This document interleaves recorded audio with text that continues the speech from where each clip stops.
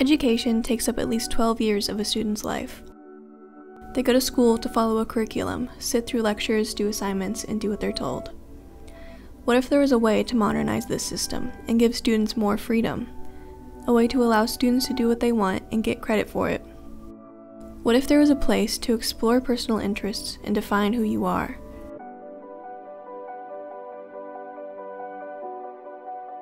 Innovation Academy is a cross-curricular, project-based learning experience for students where they get to connect their interests and passions or career goals to class content that we have here at the school.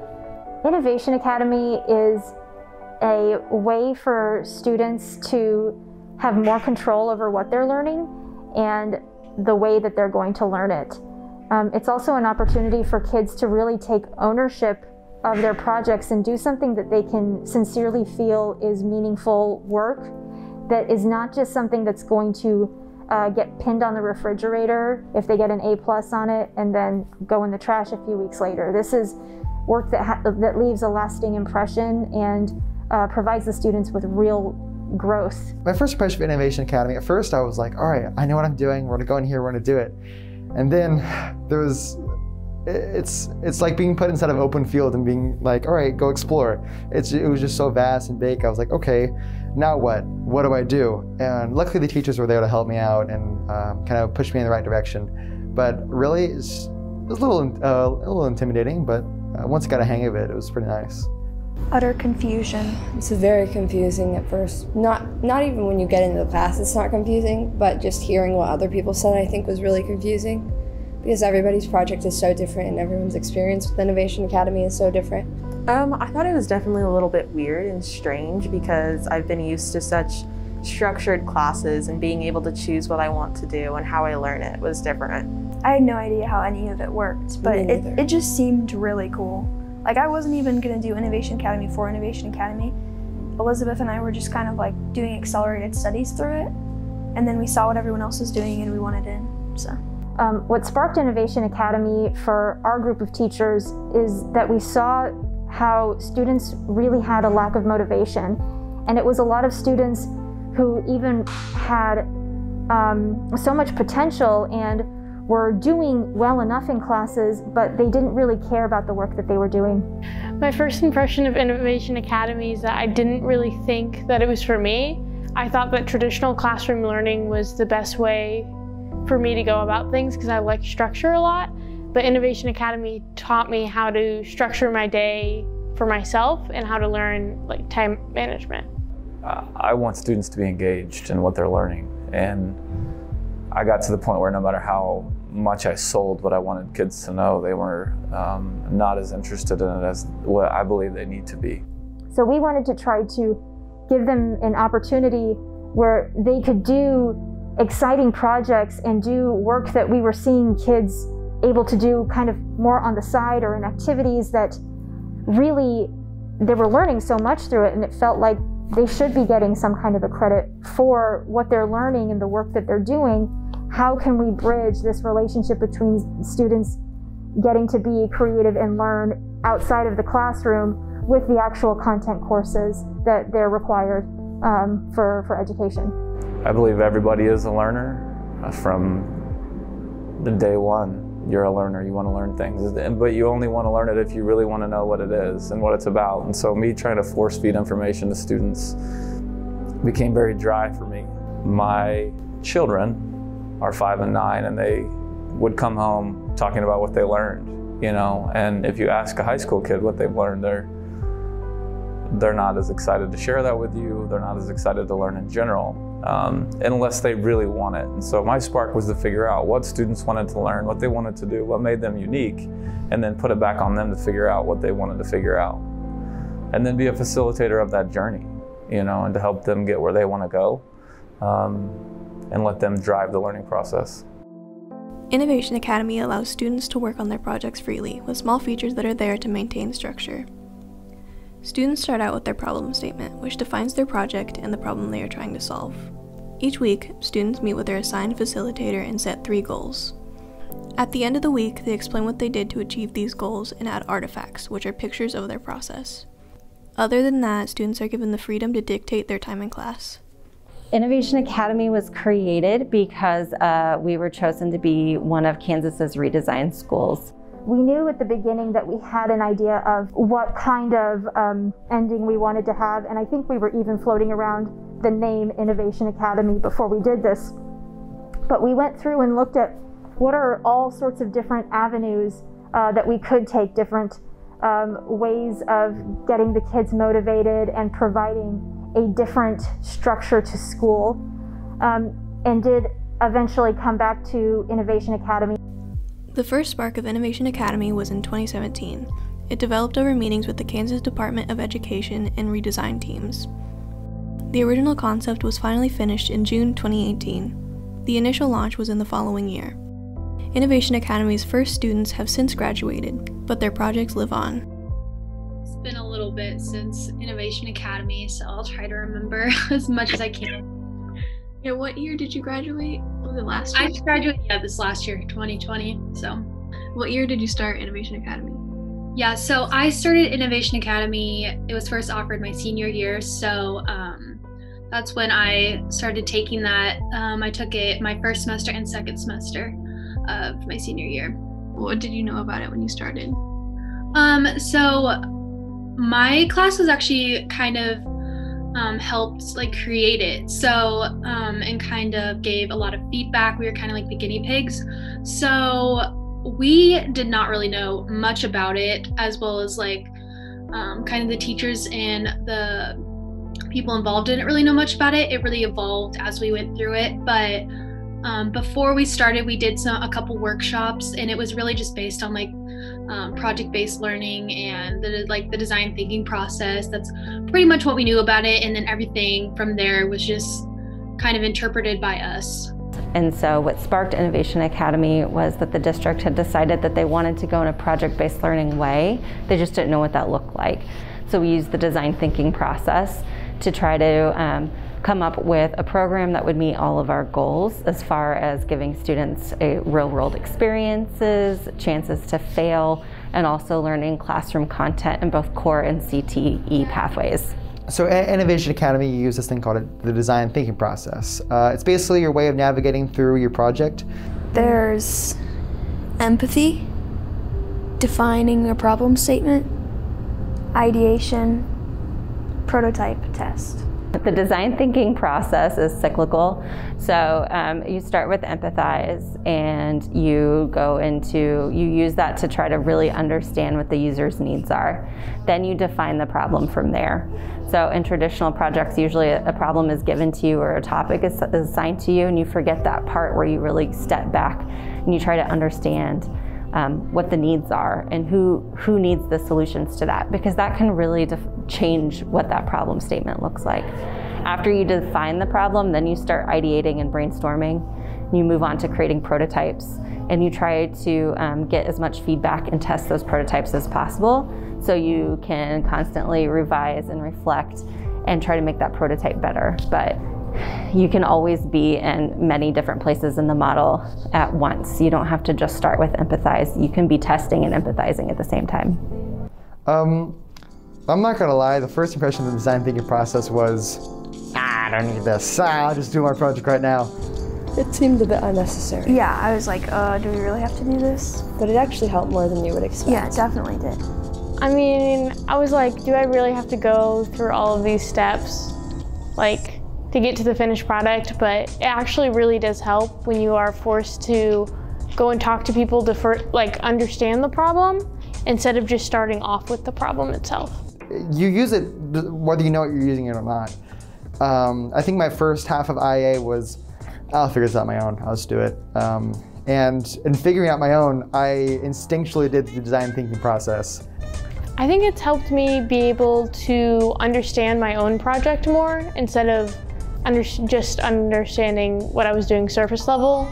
Kind of forced us to slow down and not just go with our first idea. You need to think it through a lot more. And then it just, I don't know, it really focuses you on certain aspects of things.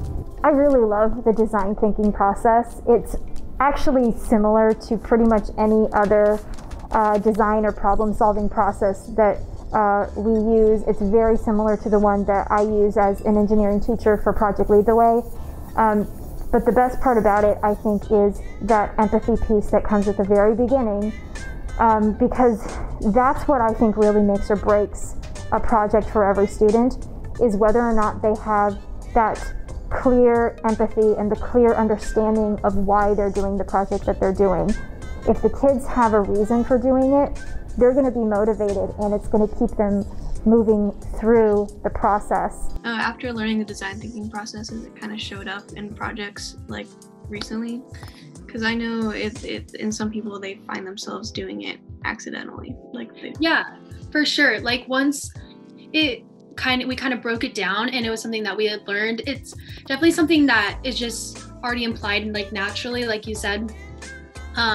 Especially like being on your own and being independent in college, you come across a lot of problems and issues that need to be solved, and that's when you just kind of mentally like go through those processes, whether it's for a class or just like anything in life.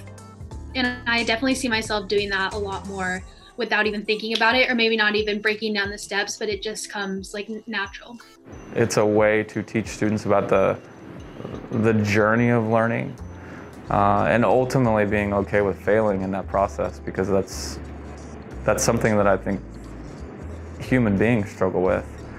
And so I think the quicker a human can figure out that failing is part of that journey and part of finding the true answer, the better.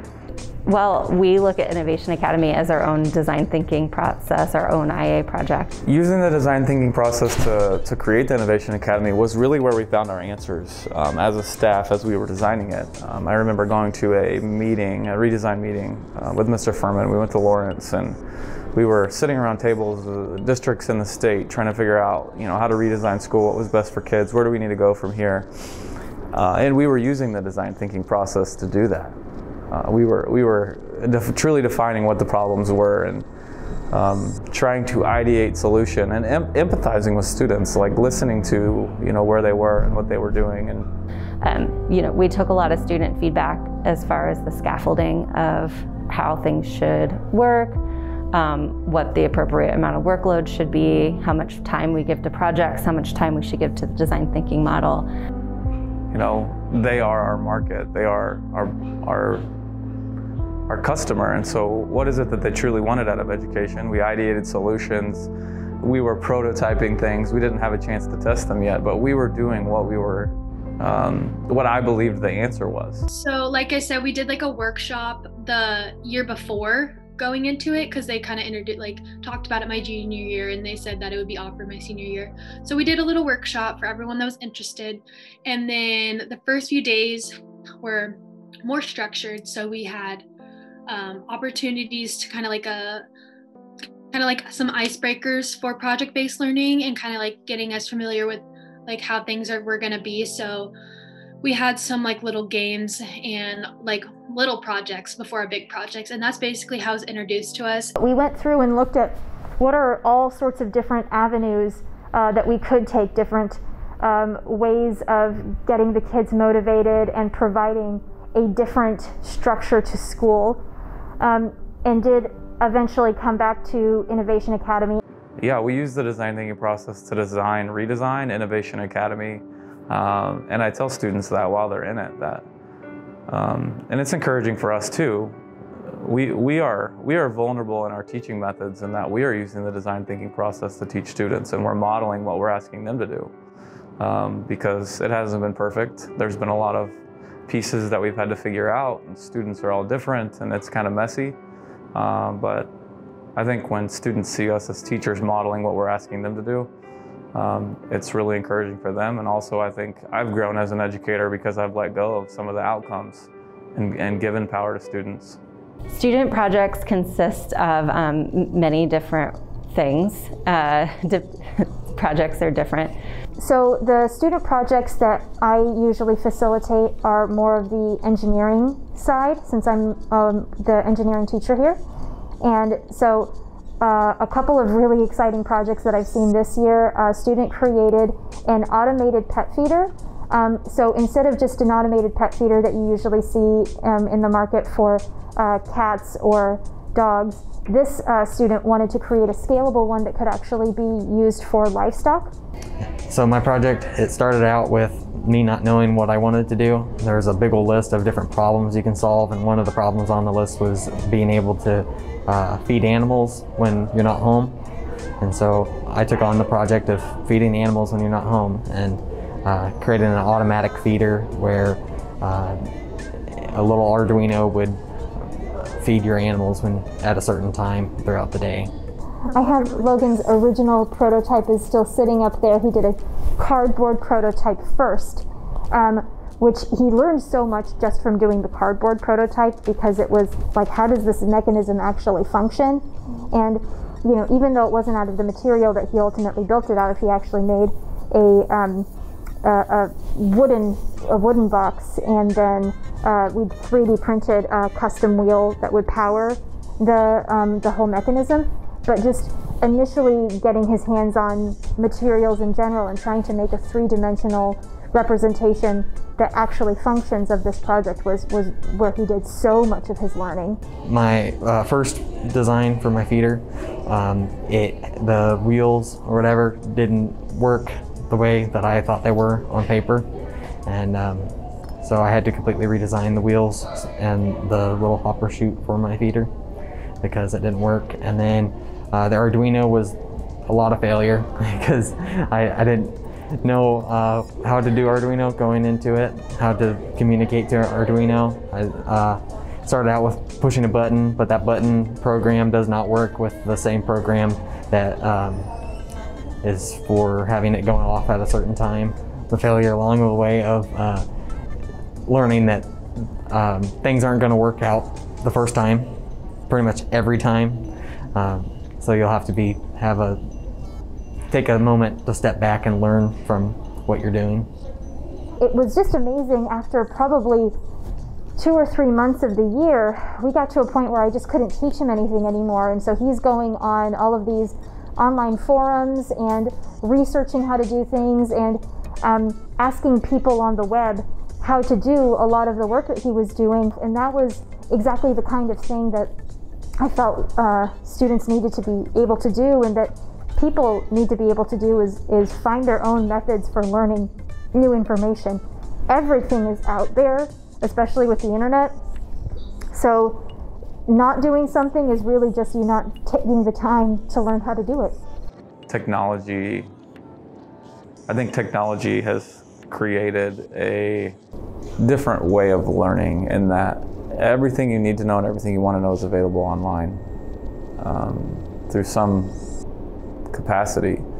So my job as an educator has become more of a facilitator of knowledge than an educator of knowledge.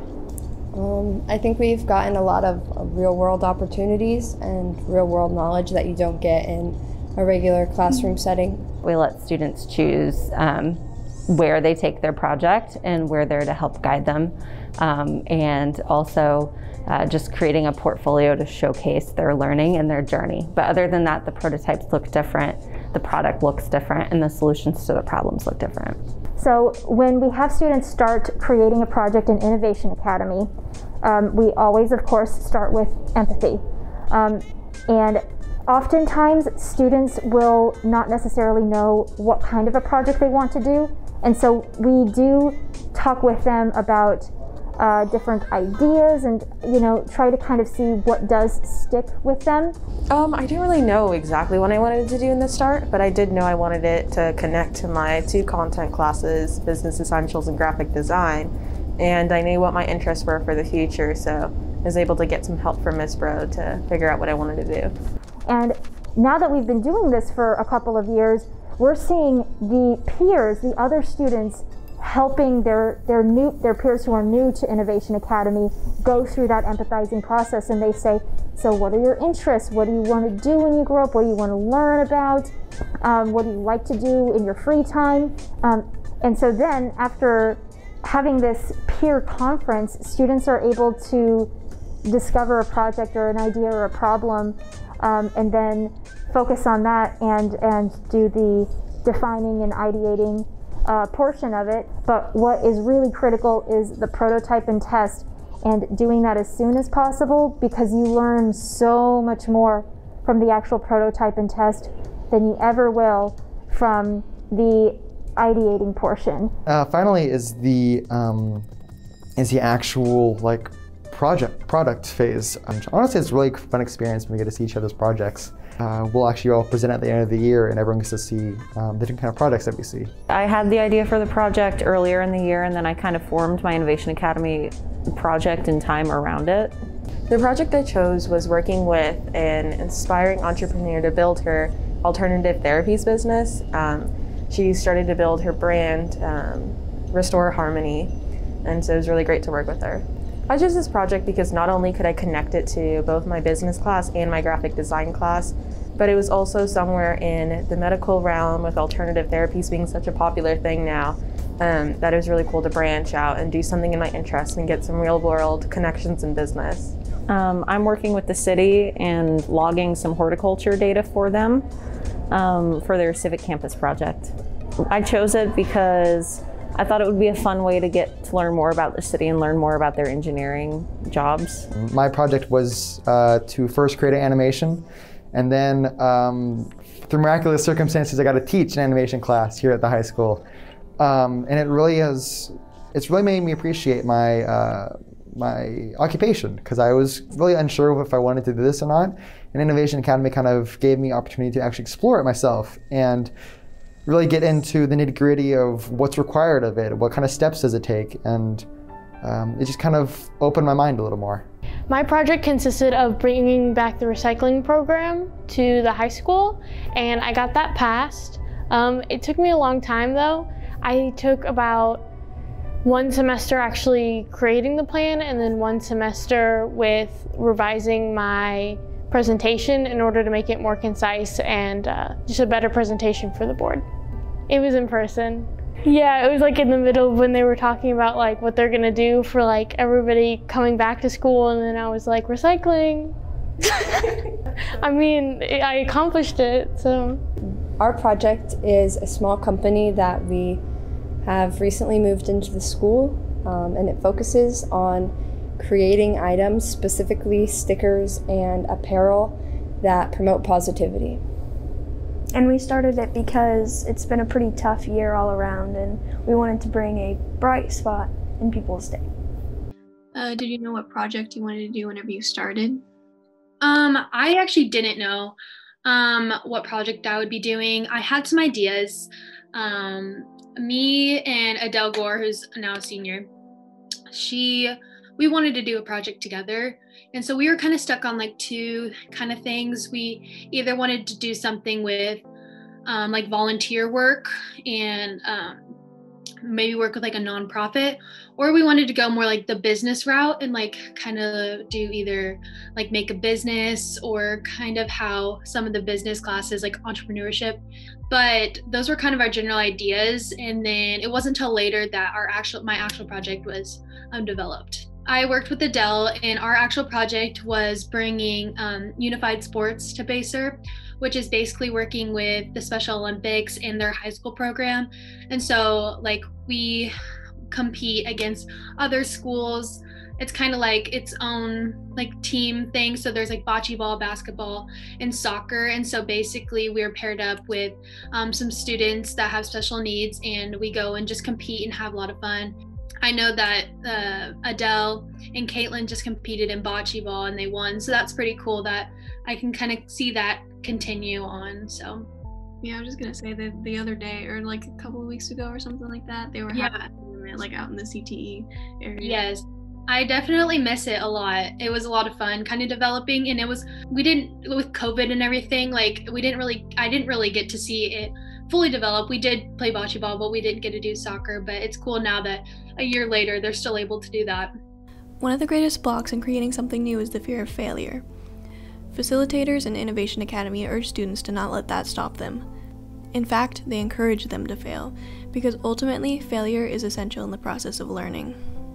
I will say this now, if you're an IA, you will fail. That will happen, everyone will fail. If you don't fail, then you're not trying. I have failed. My first project was to create a whole 3.5 minute animation, I got a 30-second, not even animation, a storyboard out. And it really made me realize how big a animation is. Or even with my second project, which is teaching my class, when you start a project, if you're new to IA, don't be afraid to change it. IA is supposed to be your escape from school and escape from, I guess, conformity, you could say. If you don't like your project, start it over. Even if you're halfway into IA, you can still start a small project. The point of IA at the end is to look back at what you did and see that you amounted to something and that you made something. Even if that small thing, you wanted to make a whole jewelry store and you made one ring, that's still something that you made. I was really anxious about starting that class. It was very rough for me to start, but when I actually got into it, I overplanned, actually. I overanticipated everything. I had no experience of being a teacher ever in my life. So it was a lot of trial and error. Ask the kids, hey, does this work? Does this not work? The entire thing is trial and error. And there will be error. There will be lots of error. I think we kind of fail a little bit all the time. Not like big failures, but we make little mistakes. Like we'll print something wrong, or we won't put the mirror on when we cut something. So there's little moments like that all the time, but there's lots of grace. And I think the teachers encourage you to fail, and therefore it's not something scary. It's just something that you see as part of the process as much as succeeding is. So, yeah. I feel like I've had so many moments of failure, like where I just have to completely abandon everything. Like our first ideas for a project, before I landed on recycling, I had like 5 different ideas, and like I started to go into them and started to figure out how to execute them, and then I would be like, oh, this isn't even possible, like this is not gonna work at all. Like I thought about fencing off the area where like the gate and the trash can was, and I was like, that's not gonna work, there's cars there, yeah. So, and then I thought about doing like different lunch tray options for the lunchroom, or different, like, instead of using plastic forks or styrofoam trays. And that failed once I started to look into like budget stuff. So I don't know, I feel like there's too many. Like I have, definitely. There's been a couple times where I've tried to reach out to people that didn't work, and maybe figuring out the next best step was definitely a little challenging. There were a lot of problems in trying to create Innovation Academy. A lot of it had to do with scheduling and having the staff to be able to support it. When you're supporting so many different long-term projects, it can be really overwhelming as an instructor, or how we describe ourselves as facilitators. We've had to, first off, make sure to carve out the time in our schedules, which has, in some cases, resulted in teaching a class within a class. Sometimes there's times when I have a class and then I have to also meet with students I facilitate in Innovation Academy. We've had to also reduce, in some cases, the classes that we are offering, or at least rethink how we're going to offer them. Problems we faced when creating the Innovation Academy were mostly administrative. Finding time for teachers to have time to collaborate, figuring out which students we would facilitate, communicating through issues that we might have with specific students, because we're co-teaching. There's 4 teachers that are facilitating, and trying to work together. I think co-teaching is a challenge because you're working with another professional who, teaching is an art.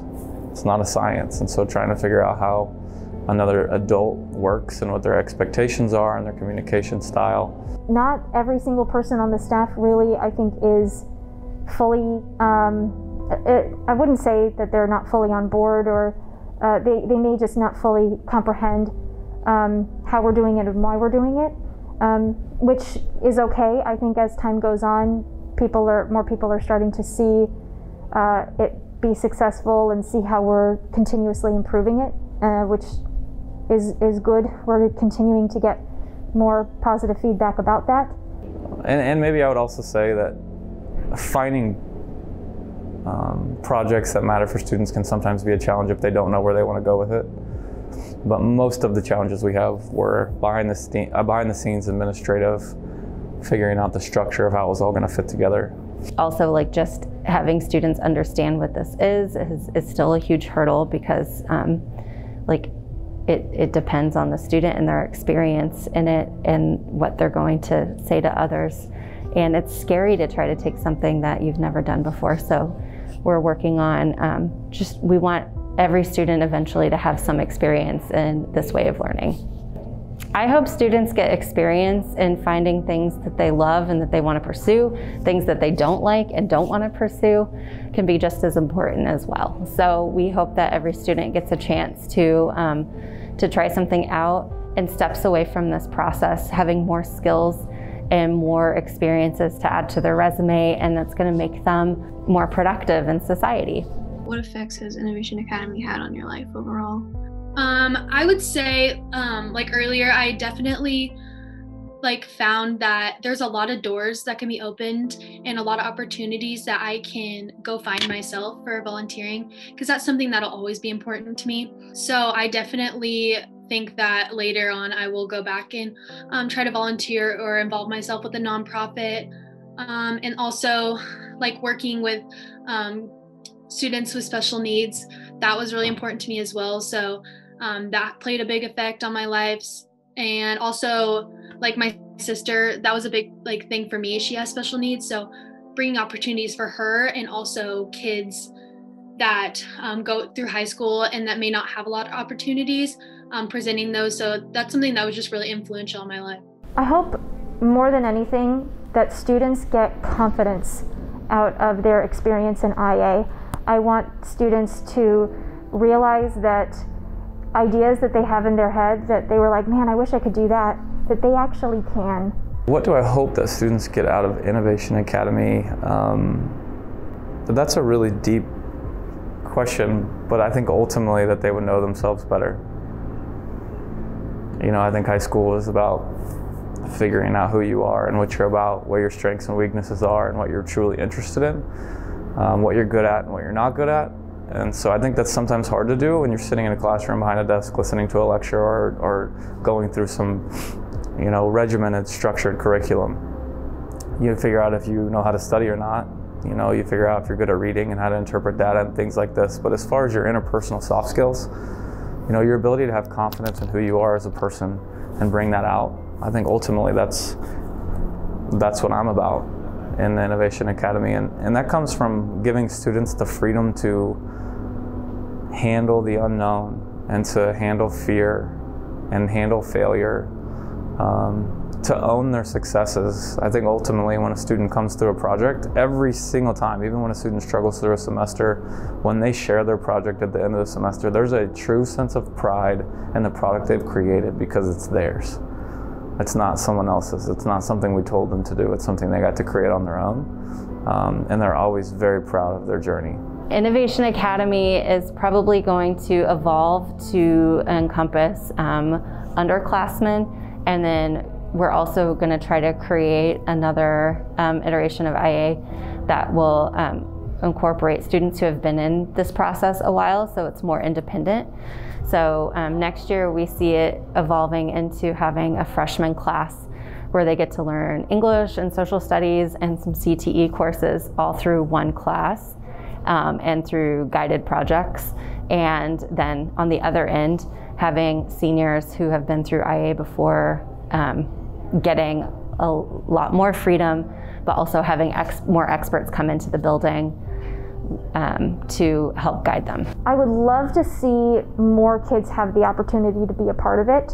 Right now we're limited by how many faculty members are currently involved, and that's also limited by how many faculty members can fit a space in their schedules even to do Innovation Academy, and how much it takes just to create a class that can be taught through Innovation Academy, or modify a class that can be taught through Innovation Academy.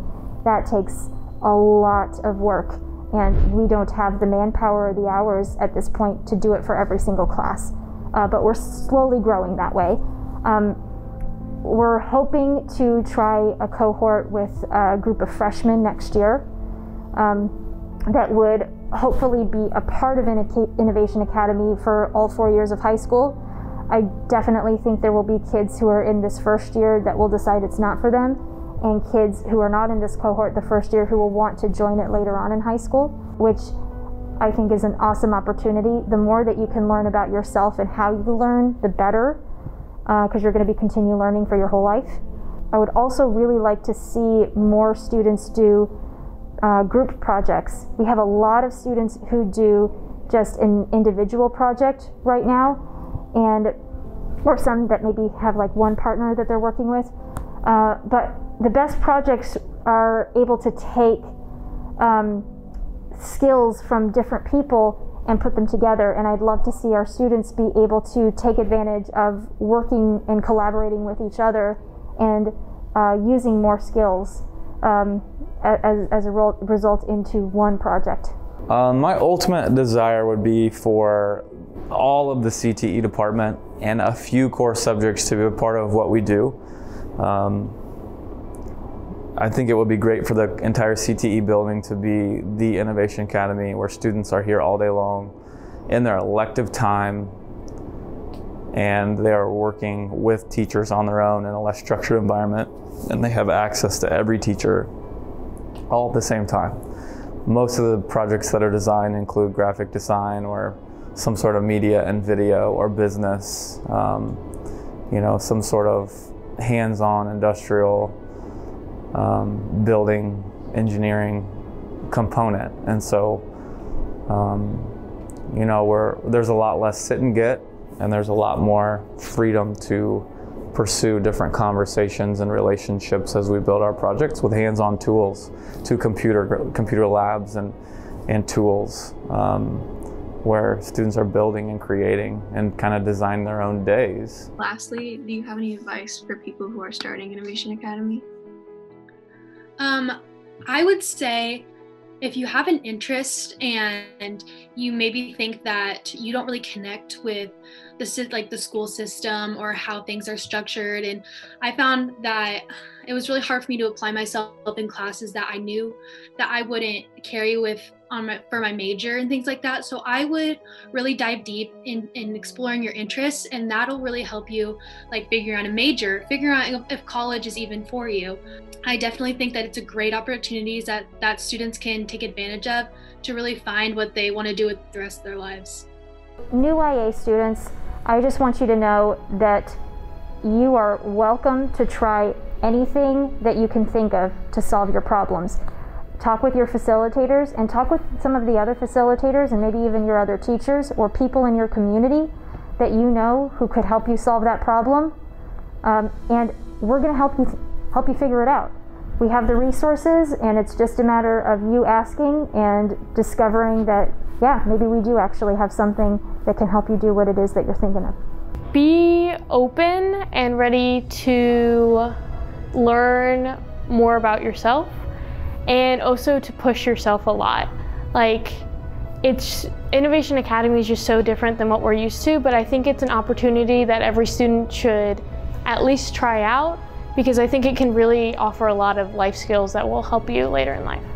I'd say to just jump right in and don't be scared of your project, because it might seem huge and very hard to do, but even if you fail, that's the worst that could happen. Mm-hmm. Nothing bad will really come out of it, so just kind of get into it.